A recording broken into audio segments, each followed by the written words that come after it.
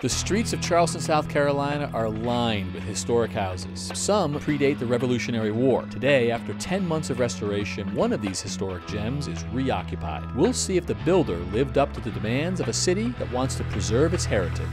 What happened to all this plumbing here? I've never seen anything like this before. There's already rot going on in that trunk. So what have you found up here? Well, a bit of a surprise. It's really the classic plumber's lament. Nice. This one right here is right on. Ooh, and the smell just changed. That's back guano. Oh, lovely. Now it's your turn to save it for the next generation. The money's in the detail. That is beautiful.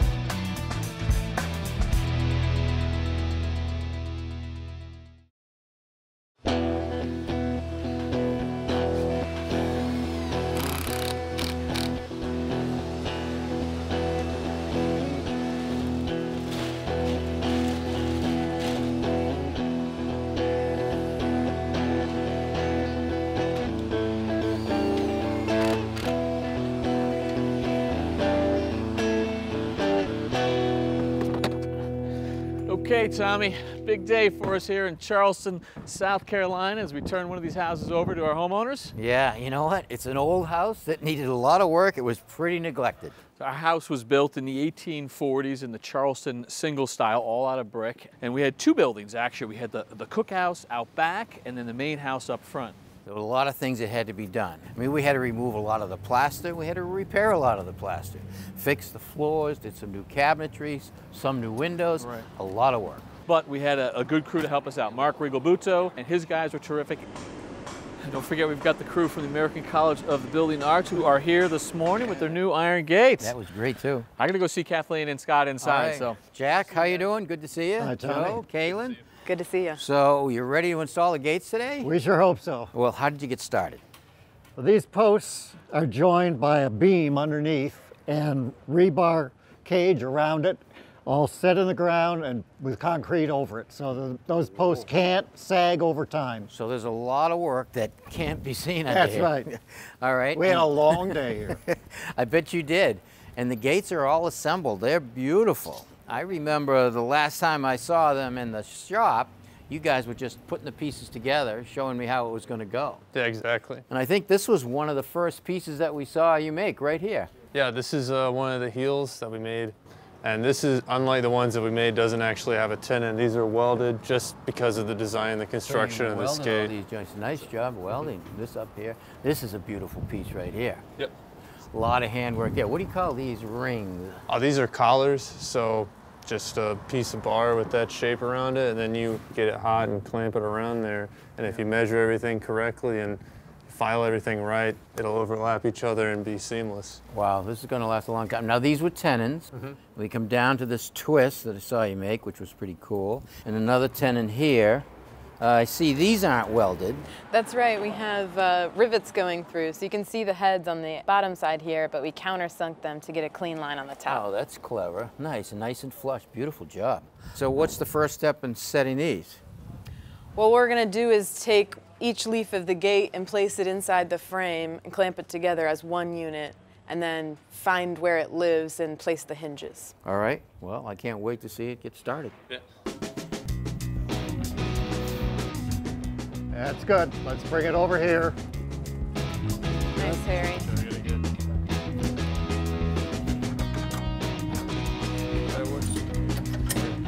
All right, now we need to lift up. There we go. And we get this started.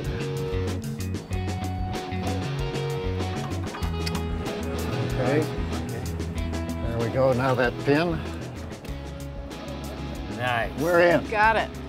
What we'll need to do is get that first hinge welded in on the other side and adjust it from there. Sounds like a plan.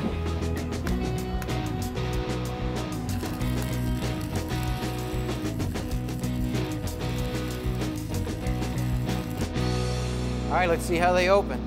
I gotta say, these gates are absolutely beautiful. I know you have a little more fine tuning to do on them, but you guys did a fantastic job. You really should be proud. Thanks, Tommy.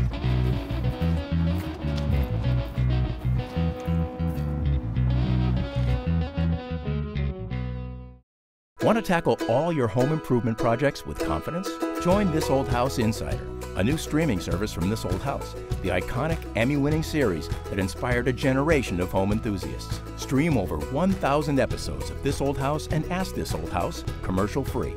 Watch it all in the This Old House app and join live online Q&As with our experts. Best of all, you can try Insider free for 7 days. To join, go to thisoldhousemembership.com.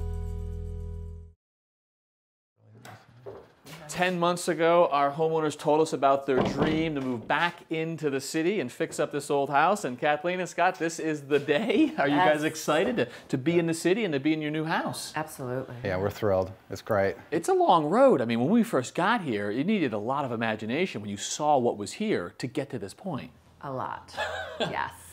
So let's talk about some of your decisions. Sure. The first one was, in this room, there was I don't even know what it was linoleum floor covering, and you said that had to come up.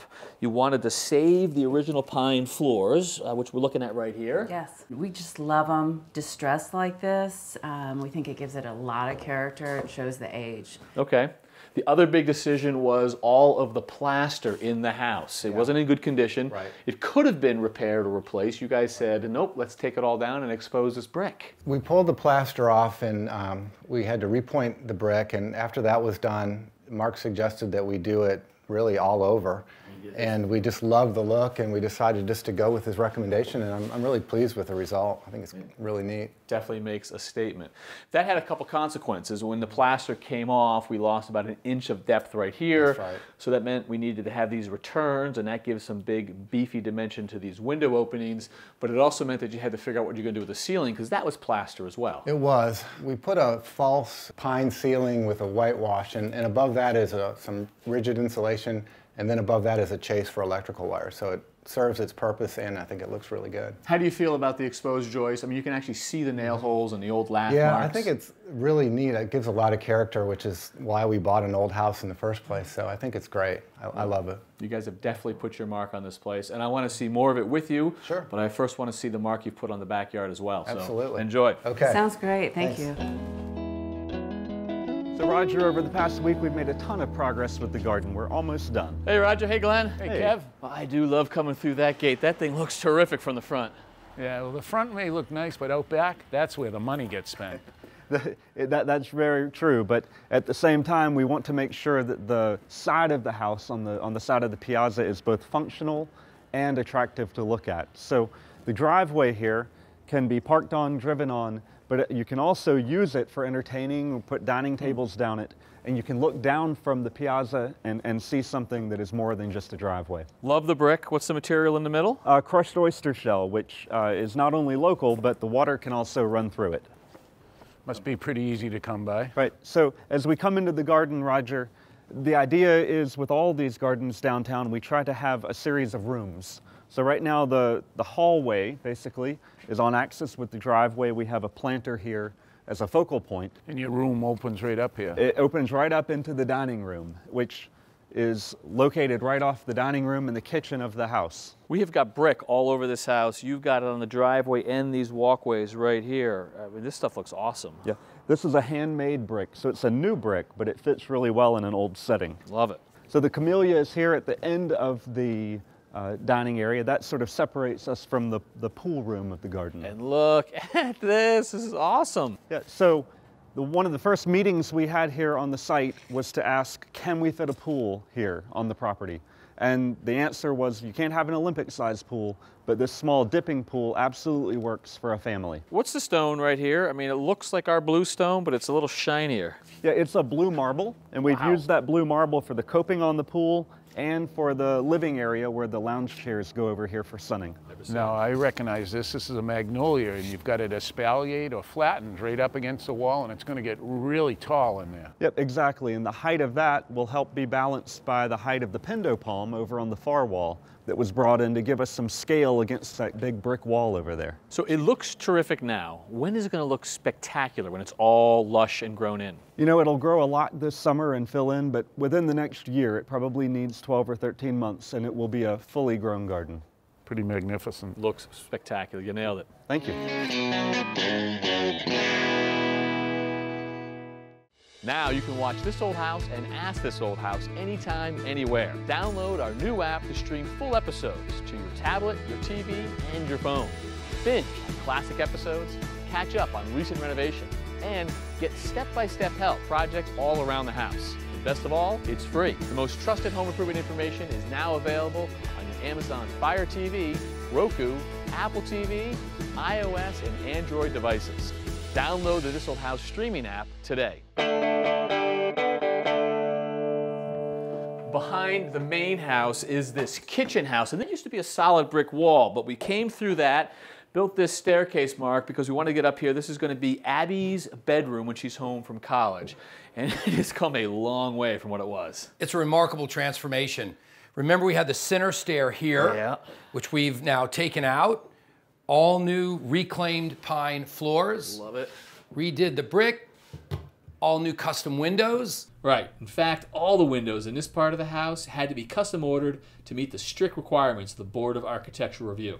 They fit right in. Absolutely. Because they also, in addition to Abby's bedroom, wanted it to be a flex space, they opted for one of these fabulous Murphy beds. That is terrific. And the couch is actually part of that whole package. It's part of the system. So when Abby's not here, it's essentially a guest suite. I mean, with a complete full bathroom in there. Complete full bathroom, really modern. Pine on the floors, tile in the shower, lots of glass. I love it. In Charleston, we call this connecting room the hyphen. On the right, we have our storage. On the left, our laundry. And our stair leading down to the dining room. One of my favorite rooms in the house, and partly thanks to you, Bill. You drew the original concept for this table, and I was actually fortunate enough to see Justin dive into the river, pull this log out, slab it, dry it, and then make it into what it is today. And this thing is amazing.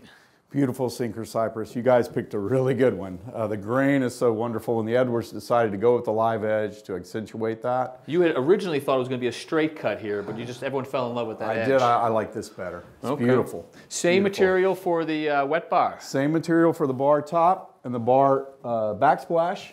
And then up on the trunk, the grain's a little finer. Use these for the upper cabinets. Justin and his guys did a great job. And Mark, underneath, originally we had termite damage, we had rot to the original floor in here, and now we've got a whole new system. We took it all out, poisoned the soil to prevent termite infestation in the future, put a moisture barrier down, put a slab of concrete down, and then these restored, remilled heart pine flooring. Which were not in the house, but they look like they have always been there, which is terrific. All right, and you remember this fireplace. Did a lot of work to it, rebuilt it, kept all the brick exposed, fully functional, ready to go. And that's going to have a gas insert, exposed brick, and exposed ceiling, Bill. Yes, exposed ceiling with a lime wash finish. That lighter color really sets off the wood graining and the brick. Great design, Bill. Perfect execution, Mark. I have seen the homeowners' smiles, and they're as broad as they can be. Nice job, guys. Thanks. Thanks, Kevin. Now, I know the city of Charleston doesn't allow exterior storm windows on these old buildings, so we've chosen an interior storm window with a compression weather stripping. Now, the beauty of this is we can keep this storm window in from the exterior pane of glass, which created a wider airspace, which is great for quieting the noise outside. And that's great for us because this is a relatively busy street. Yeah, well, they'll definitely make a difference. Well, up here on the second floor, this library really came out nice. I love the exposed brick, the wainscoting, and I had a hand on helping to strip this mantle. I think it came out nice. What do you think? It came out great. We actually have 2 other mantles. We weren't able to have the wood tone because they were so damaged. Well, this got a nice patina to it. Yes. Let's take a look at the piazza. Okay. And this is a great place to sit when you want to come out and relax and get the air. I love the white batten ceiling with the blue sky between each one. That was the original design on both porches, and we kept it that way. It looks great. And this is our master bedroom. Came out great. Better than we could have even hoped. It's beautiful. I like the exposed brick here and fireplace in the bedroom. These big old beams up here, those are fake beams, really just to hide the plumbing. And it's a great solution. Boy, I remember that old scuzzy bathroom that was up here. It's now a beautiful walk-in closet. Yes. And look at this bathroom. Wow, this is beautiful. The vanities, a bathing room, shower, great, all behind glass, and a toilet right here. I gotta say, this whole second floor really came out beautiful. What a place to live in. We love it.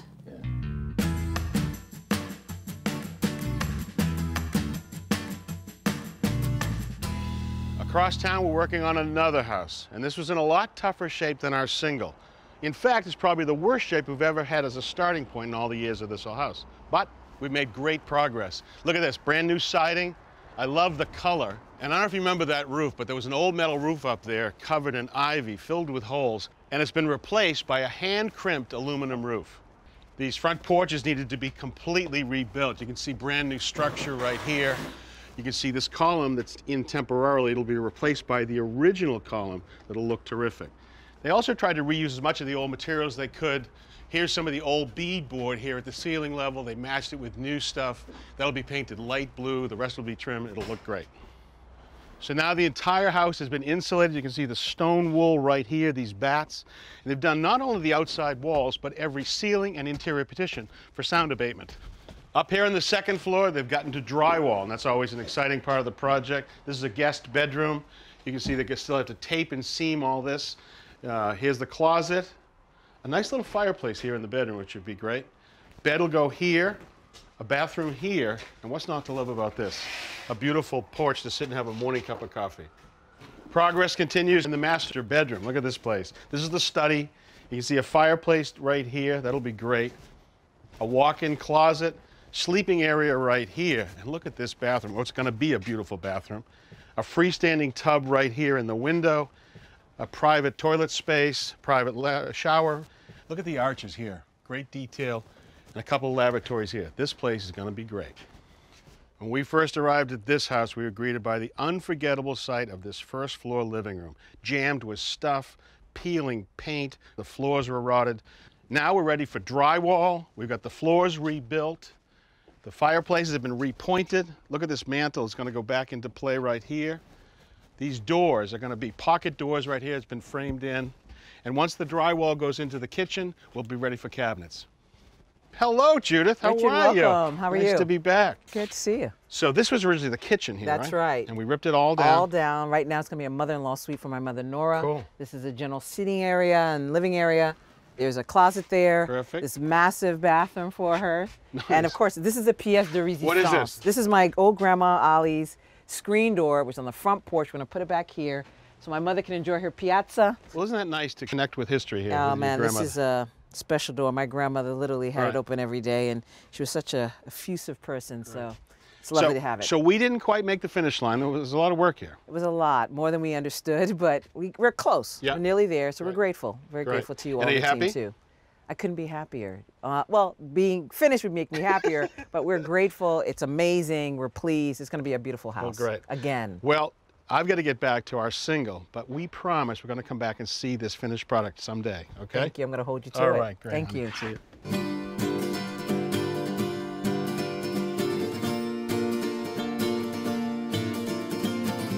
Scott and Kathleen, the kitchen, typically the room that the homeowners get most excited about. Is that the case for you guys? Absolutely. I cook a lot, so it's important. Right. So originally, this was what, the dining room, formal dining room? Yes. That's a challenge, right? Because you guys had some ideas of what you wanted to save and what you wanted to get rid of. You know, we had a fireplace here with a mantle that I really wanted to preserve, and we just went round and round with different designs, and we could not make it work. And then Mark came up with a compromise to save the chimney space and use it as a vent and put the range there. Modern day fireplace right here. Exactly. Right? So there's your heat. Okay. Yes.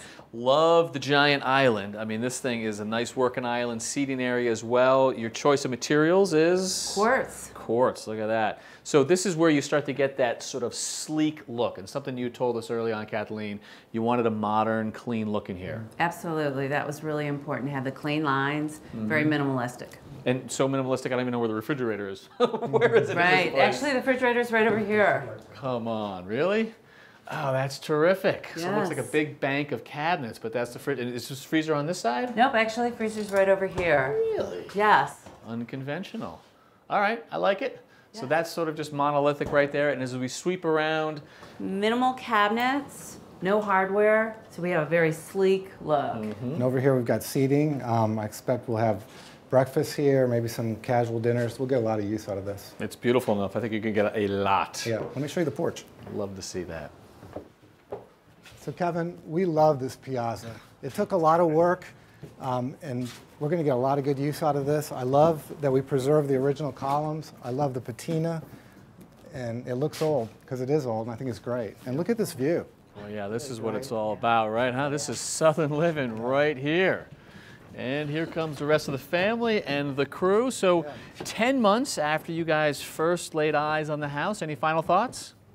It's been great. It's been a fun project, and the final result has exceeded our wildest dreams. I really want to thank This Old House and our builder Mark and Bill and Glenn and everyone who worked on the house and contributed. It's been fantastic.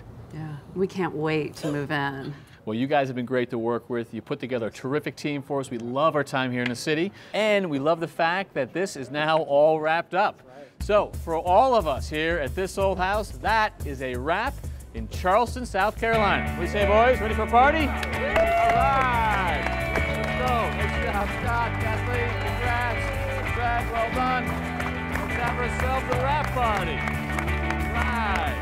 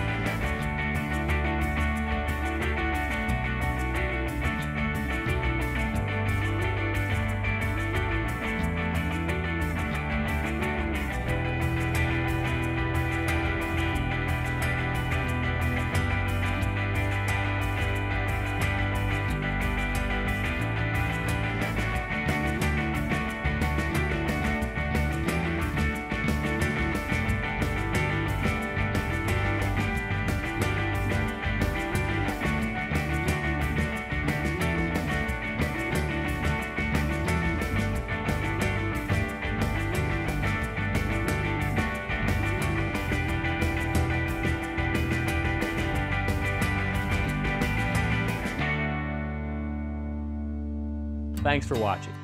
This Old House has got a video for just about every home improvement project, so be sure to check out the others. And if you like what you see, click on the subscribe button to make sure that you get our newest videos right in your feed.